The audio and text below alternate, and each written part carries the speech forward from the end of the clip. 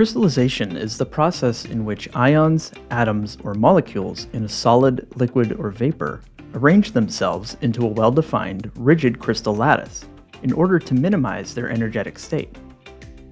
The smallest building block of a crystal is called the unit cell. Many unit cells together form a macroscopic crystal. Crystallization is a critical separation and purification step applied across a broad range of industrial applications, including the pharma, chemical, and food industries. In a single step, crystal product of the desired purity and manufacturing specifications can be created and then isolated.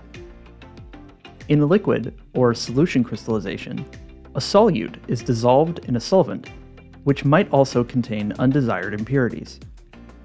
During the crystallization process, the solution experiences supersaturation with respect to the solute.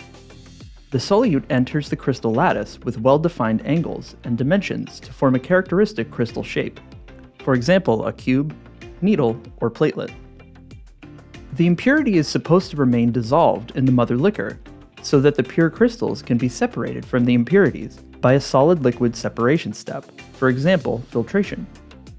However, in an undesired scenario such as oiling out during crystallization, it is possible that impurities are incorporated into the crystal lattice, which reduces the purity of the crystal product.